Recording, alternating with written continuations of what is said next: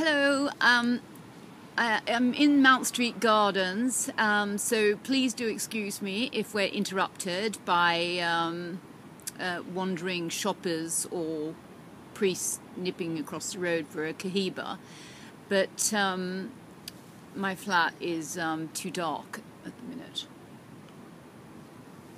I'm going to be reading from Pulling Princes, which is book 1 in my Malory Toweresque series, set in St Augustine's and Eads, which I think we all know, now is based on my daughter's school and Eton, and inspired by my son's and daughter's experience at boarding school and my own experiences with little nuns, all of them under 4'9", really cute, Flemish, and they had just these, everything about them was just so adorable, I can't bear it.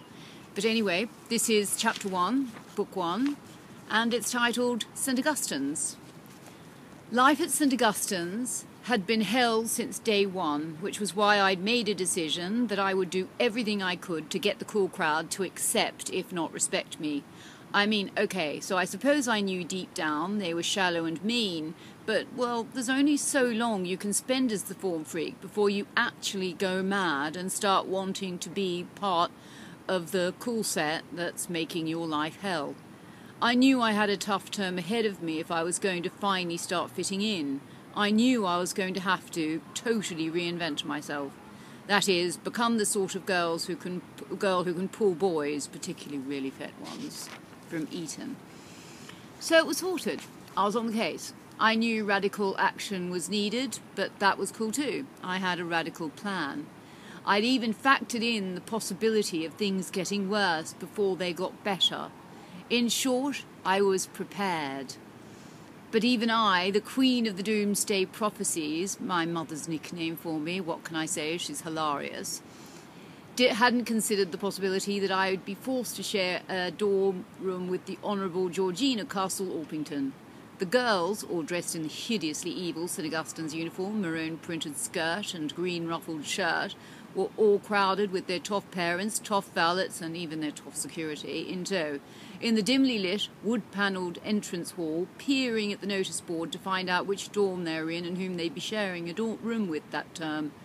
"Oh, brilliant! I'm with the American freak," I heard Georgina whisper sarcastically to the not-so-honourable Honey O'Hare, a member of her cool pod of friends. "That's what they call me, American freak. They do these horrendously bad piss takes of my accent, which is ironic, really, because when I go back to Los Angeles during the holidays, everyone starts talking like Dick Van Dyke about me, imitating what they perceive to be my proper English accent. You can't win, really. Standing at the back of the crowd, waiting for my chance to see the list, I pretended not to have heard Georgina's lament and think of something really cutting to say in reply. I rarely actually say the cutting things that I think up in my head, because I've discovered it's better to stay under the radar and keep my witty remarks to myself if I'm to survive in this boarding school. Both Georgina and Honey were holding their Louis Vuitton pet carrier bags containing matching super cute pet rabbits, Arabesque and Claudine. They'd have hated it if they'd known, but I was always stopping by the pet shed to secretly cuddle their rabbits, particularly Georgina's Arabesque, who was so adorable and had the sweetest pink eyes and softest, floppiest ears. Honey's toffee-coloured rabbit Claudine was always nipping me. No surprises there. I would have loved rabbits of my own, but one of the things about being an American freak at an English boarding school is that you don't get to have a pet because of the totally cruel quarantine laws. My parents probably saw this as character building, like everything else that depresses me. My parents are very big on character. Both my parents are writers in Hollywood. I long to write myself, only not the sort of dreary stuff they write. They think of themselves as really hip and liberal because they say I can call them Sarah and Bob. Like I'd ever do that. Besides, they're so not cool. For a start, they drive a Volvo and say things like swell, my father, and super, my mother. My mother is a senior staff writer on a crappy soap that doesn't even air in the UK, so no kudos there. My father's writing the big one. Sorry, he always uses inverted commas to announce that. Which is Hollywood speak for the script that will finally make a name for him but currently brings in no money. They didn't think LA was the place to bring up a teenager. They told all their friends that they were afraid I'd become too Hollywood. They sent me to a French school when I was very small, which is where I picked up my fencing problem. But the real reason I was in this hell was because my mother's British. Well, my mother is British, and she went to St Augustine's, and she adored it. It'll be super, darling. You'll make friends for life. Just wait and see, she promised me on the flight over here 3 years ago. All I'd come up with in the friendship department so far was Star. Admittedly, she is pretty super. She's the daughter of a rock star who was huge in the 80s, and even though he was mega and still adored by several million tragic people with bad hair worldwide and is one of the richest men in Britain, Star was too random and unconventional to be accepted at St Augustine's or to have any kudos, like Antoinette did. Antoinette's entire family are pop stars.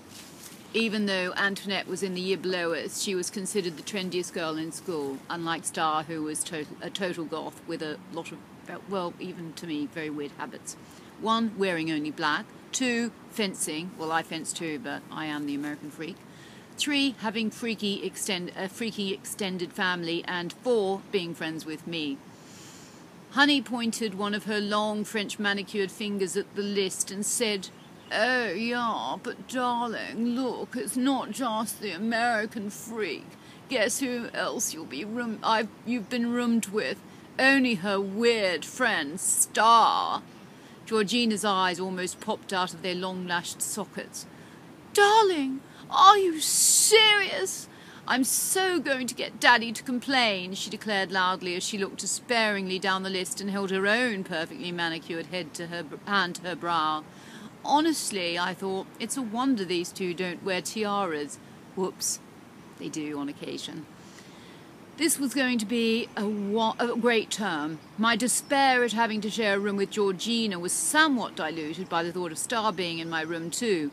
I'd asked to share with Star, but as Georgina knew, you don't always get to share with your first choice. Star's my best friend, as I said earlier. She was my only friend, in fact, on account of us both being the form freaks. We'd bonded the first day of Year 7, my first year at St Augustine's, in fencing. We spent so many hours alone together in the salle d'armes practising, i.e. escaping from the other girls, and in Star's case, fancying Professor Sullivan, our fencing master, that we grew pretty close, especially when we both chose sabre as our weapon. The other girls were beginners, so had to start on the foil, but because Star and I had been fencing since we were quite young and were showing so much enthusiasm, Professor Sullivan had allowed us to advance to épée and finally on to sabre. Sabre's the most aggressive of the 3 fencing weapons, yay. It has a really cool full fist guard and a flat cutting blade with a folded off end rather than the tragic looking bobble that you have on foil. Can't injure anyone with a bobble. Sabres have a bit of a reputation, have a bit of a reputation for being swashbuckling and ruthless lot. In our ignorance, Star and I thought ruthlessness and swashbuckling would be agonizingly chic qualities to foster, but that was before we realized that being sabres would make us stand out, something that wasn't done at St Augustine's. Things that made girls stand out and therefore make them the object of ridicule and derision at St Augustine's School for Ladies. 1, not being willowy and having really, really long hair, preferably blonde. 2, not having a title or at least a double-barreled name, although using your title was considered super tragic. 3, not owning a massive house in the country and a quite big one like it in a really smart area of London. 4, having a spot problem, i.e. any spots whatsoever. 5, being overweight, i.e. being of average or above average weight for your height. Note well, even bulimia and anorexia were more status-enhancing than being a chubber at St Augustine's. 6, having unusual amounts of body hair, i.e. any. 7, having a funny accent, i.e. any accent that wasn't madly posh and English. 8, not being asked to be a debutante, i.e. being presented to the royal court. Perversely, actually agreeing to be a debutante marked you out as even more uncool than if you hadn't been asked in the first place. 9, not being attractive enough to pull fit boys, preferably older ones, who then went on to leave messages on your mobile for other girls to listen to. 10, not being completely obsessive about sweets and fags. 11, having clothes that no one else would buy, i.e. non-designer like mine. Number 9 was the clincher though, not being attractive enough to pull fit boys, preferably older ones, who then went on to leave messages on your mobile for other girls to listen to. Because pulling fit older boys is vital for all girls, but especially for girls who live in an all-girls school where the ability to pull fit boys confers status like nothing else can. I'll read more later perhaps, or I'll go on to another book, but the Louboutins are starting to head this way again. So and here comes a couple of priests on the hunt for cohibas, so I must dash. Laters.